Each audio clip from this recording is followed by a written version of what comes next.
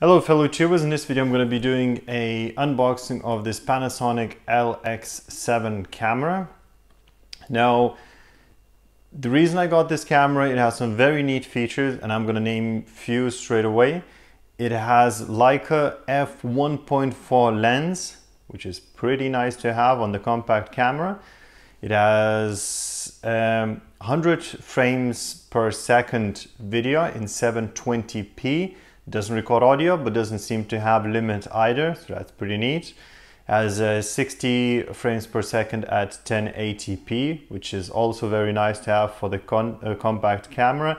And it has a ND filter built in, but more about that later. So that's the box, not much on the front, not much on the side. Next, I'm gonna show you the contents inside. Then we're gonna run quickly around the camera without the batteries to show you the physical controls. And then I'm gonna show you menus and talk a little bit about the performance of the camera. Now, there won't be any sample videos or sample pictures. Sorry about that, guys. You can find plenty of them on YouTube. I just wanted to show my own unboxing since I have hands on this package and just tell you what I think about the camera. So let's get started. So, box is out of the way. This is the contents of the package. Basically, you have your charger cable and a charger. For those who are interested, the charger is Panasonic DEA82 battery charger. You also have basically a neck strap with a little strap there for the lens. I'm going to show that to you in a minute. Also have a Panasonic battery, which I'm gonna need now just to power on camera. And it's Panasonic model number DMW-BCJ13E, in case you want to get another one. And it's 3.6 volt, 1250 milliamp hours. Lithium battery. You also have a micro USB cable, which is a disaster. It's not really a standard, so you can't use your cable from the phone. It's a bit disappointing, Panasonic. You also have operating instructions for advanced features. You have some software, and you have basic operating instructions. So pretty slim packaging, not too much in there, and that's the camera itself, obviously. Looks like so. Nice looking camera, very solid. Let's start with lens. So you have a lens cap. Now, as I mentioned, you have holes there to attach the strap, and you can attach it to the side so you wouldn't lose it. It's not an automatic by any means. You can buy a different one that opens up when you open the camera and things like that, but at the moment, that's what's included. And that's the lens. Very nice, very shallow depth of field 1.4 lens, pretty nice to have. So starting with lens, once again, here you have a adjustment for your aperture control. Very unusual, guys. Now, I would be used to kind of adjust my focus here, and I really like when it's here. So this is not a welcome feature for me. You definitely can go through the menus. Aperture is not such a big deal as focus. I mean, you'll be using focus all the time. So if you're in the manual focus, this is not the camera for you guys. And here you have a switch basically for the modes. So at the moment, I'm going to be using 16:9 ratio. And on this side, you probably can't see, but that's basically manual focus, autofocus, and autofocus for macro mode. So that's the camera. On the bottom you have a tripod mount. It's on the left side of the camera. Pretty neat, because it means you can open this and take your battery out or your SD card out. While we have it open, why don't we put the battery in? And I also have an SD card handy, so I can use that card and pop it right in. So we're gonna power on the camera in a minute. Now here you have a HDMI, which is micro HDMI, and you have that USB port, which also can be an audio video output if I'm not mistaken to TV. So obviously you're gonna need another cable. Okay, on top you have the usual mode dial. Pretty hard to switch. If you want to switch to another side quickly, it requires quite a bit of force and good grip. So with gloves and things like that might be a bit of an issue. Here you have your wide or telephoto, basically your zoom, and you have your picture and video buttons. Video button is a recessed one. I like that myself. I don't know about you guys, because you basically can't press it accidentally. If I'm not mistaken, you can start video with this button once you're in the manual video mode, so it's not an issue if you really want a nice dedicated button. But if you're in another mode, you won't press it accidentally. This is our on-off switch. I switched it on. There goes the lens, and that's your flash. That's how it looks extended. And if I zoom in, that's at the highest magnification of 3.8. There's obviously various digital zooms and things like that, but I won't be going through that because I'm not a huge fan. Let's see, okay, I have to manually put it in. And you have a couple other buttons. I'll just switch that for a second. You have your autofocus lock, you have your playback, the usual ISO, white balance, custom set button, menu set. You have your timer and burst modes. Now, by the way, this camera shoots 5 frames per second focusing at each frame, or 11 frames per second burst in full resolution. It also shoots RAW. There's your display button, there's your quick menu or recycle and back buttons. Here's your ND focus button. Sorry. Yeah, it is actually ND or focus. So it's your ND filter. When you press it, your ND filter goes on, or your focus. Now, the reason to have the ND filter is because you have such a wide aperture lens. If you're outside and you want shallow depth of field, you can't achieve that with the ND filter. Basically, everything would be blown out, even at the lowest ISO and the highest shutter speeds. So you will need a ND filter, and that's where this comes in handy. And focus basically works if you're onto manual focus mode. Once you rock this, it's going to zoom in and out. I'm going to show that to you in a minute. Not really a handy feature, but nonetheless. And here you have your shutter speed, and also clicks in. Now, I'm not 100% sure about all the menus, guys. If you want to know about that, I suggest you read the manual, because I simply haven't used that camera just yet. So that's the outside of the camera. Next, I'm gonna power it on. And I'm back, so let's go through the menus first. Click the menu button here, and we have photo style. That's for your sharpness, saturation, and so on. Picture size, so 9 megapixel, and so on and so forth. Also the quality, so sorry, the quality is JPEG, JPEG low quality, RAW, and JPEG high quality, and RAW and JPEG low quality, or just simply RAW. Leave it at, say, this setting for the moment. ISO limit set. You can actually set ISO limit. Now, I'm not sure why is it not allowing me to do that now. But you can set the minimum ISO. So let's say 800 or minimum 400, whatever your preference is. ISO increments. Usually I would set to 1/3 of the stop. Next, extended ISO. Leave it off unless you really are desperate to get a picture in very low light. Face recognition, on, off, or memory, the usual thing, autofocus modes and things like that. Now for that, I might need to switch to autofocus. There we go. So we have a dot, we have the usual, sorry, that's a center weighted, I think. That would be your target, and that would be phase detection. Okay, quick autofocus on or off, lock, whichever one you prefer, metering mode, dynamic, that's for your high dynamic range and things like that, multi-exposure, not 100% sure what that is about. resolution, high zoom and things like that, stabilizer on or off, the usual things. Flash, red eye reduction and that, nothing amazing there. Flash synchro, first or second.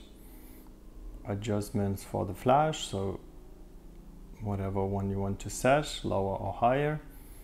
Red eye removal, optical viewfinder if you have one. Aspect bracketing, time-lapse shot. You can set every minute 10 pictures or whatever.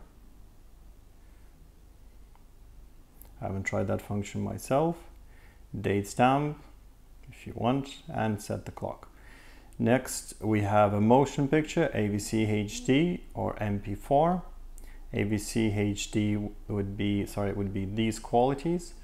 So would be 1080p, 1080i if I'm not mistaken, and 720p.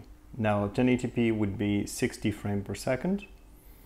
Continuous autofocus on or off again, and wind cut if you need one. And here again in the settings, I just literally go fly through them.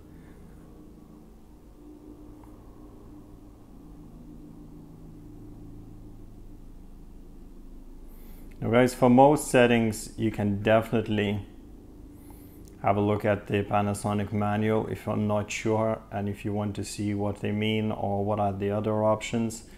Don't forget to look into that before buying camera. That's some information there. So yeah, basically guys, that's it. If I switch, for some of you, video mode would be quite interesting, and especially since it's a manual video mode. And for manual video mode, we have manual exposure, shutter priority, aperture priority, and program. We also have a high-speed video. So for instance, if I take it now,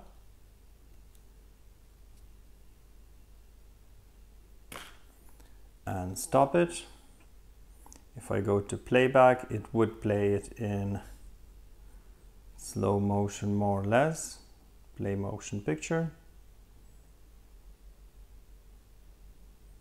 Now quality is not spectacular, but for 720p, 100 frames per second, it's not too bad at all. Okay, so these are your modes basically. When you're in a manual mode, you can twist the ring here, and as you see, the aperture will change. The usual Panasonic dial thingy. And when I twist this, I'll be changing the shutter speed as well. And obviously if I press the ND, it applies the ND filter, and basically you can shoot at in the high light, high brightness, or whatever you call it, with basically wide apertures of f1.4, whatever you want. And when you zoom in, the aperture would change. However, it's still 2.3, so still wide aperture. Most lenses, most kit lenses anyway, would be 3.5, the widest, so it's not too bad. So yeah guys, I suppose these are the quick things that I wanted to show you. One last thing, sorry, I nearly forgot, is the focusing. So if I switch here to manual focusing, what happens is I pointed at that, and you see as I hold, I zoom in or out.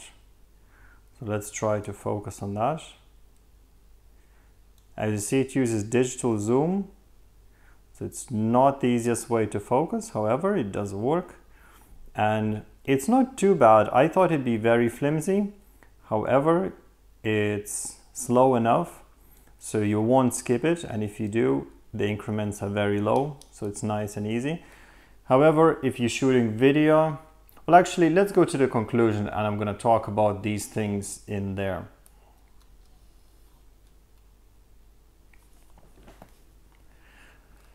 So guys, my initial thoughts. Now, I did try 720p on this camera before, and I mean 100 frames per second, 720p. The video is very usable. It's decent quality. I wouldn't call it high quality. It's okay. Most of the functions are disabled, so the camera would be running in automatic mode. Image stabilization be off, and most of the settings won't be adjustable. You might be able to change ISO, but white balance. However, I'm not 100% sure of that. Basically, it would run in automatic mode and there would be no audio recording. However, I don't think there's a time limit. I did record for quite a while before and there was no time limit. So obviously, compression is pretty high. It's not demanding on the camera, hence the quality would be just average.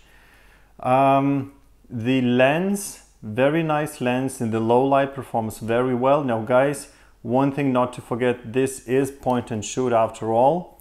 So it's not a digital SLR where you have really high quality. Because of the sensor size, you are limited to what you can do.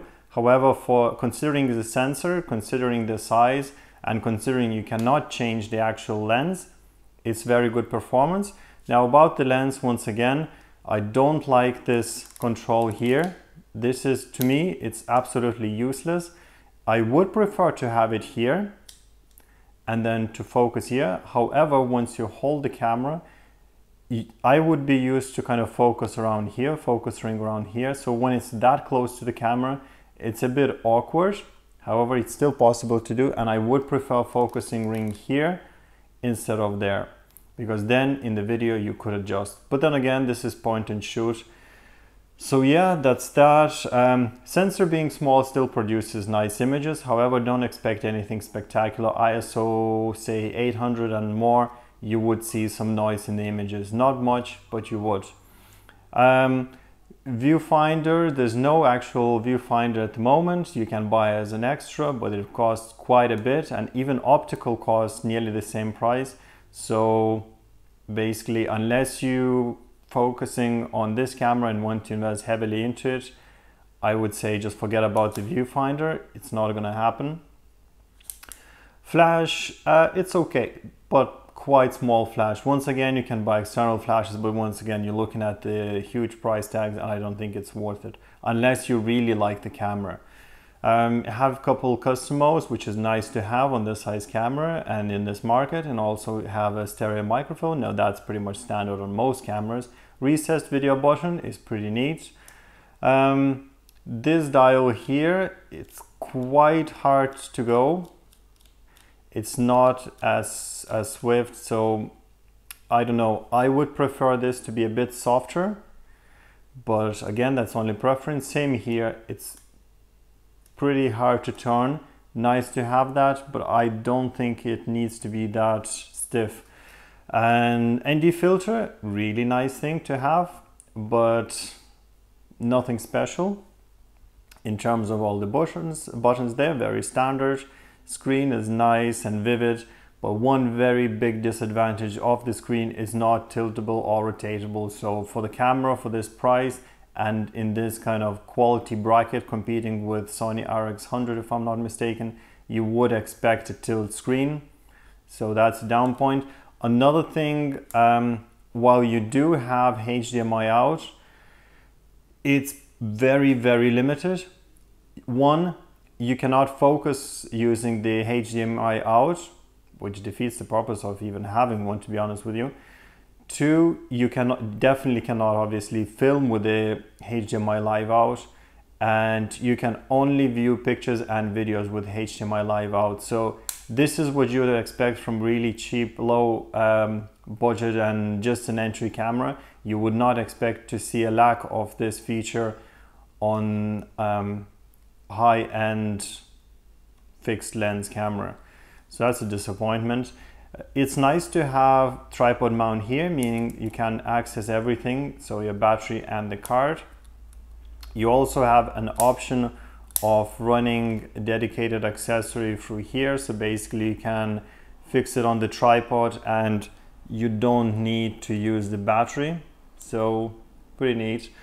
Overall, guys, what can I say? Well, for the camera, the highest of this range camera from Panasonic, I am disappointed. However, I did hear there are some very nice deals of this camera at the moment. So if you do get a decent deal, let's say €300 or below, same for dollars, $300 or below, it's worth it. If it's above that, I would recommend you to wait or consider buying something else. Like for instance, Sony NEX5, not N, Sony NEX5A is still on sale, and in some places you can find cheaper than this camera. Much better video quality, much better picture quality, obviously not as good lens, but there's the alternative anyway, and it's interchangeable camera. NEX one, interchangeable lens camera, with this one isn't. So also no audio out. So guys, overall I'm not sure where this camera sits. Now obviously it's not a beginner's camera, but at the same time it's not a professional camera because there's no audio input and there's no HDMI live. So go figure. Anyway, that's my take at the camera. Overall I think it's a nice camera, but overpriced and not really as a high-end as I would expect it to be. If you think differently, leave your comments in the comment section down below. Let me know what you think about this camera if you have one. Obviously, if you have any questions, feel free to ask. Don't forget to like and subscribe the video, and as always, have a nice day.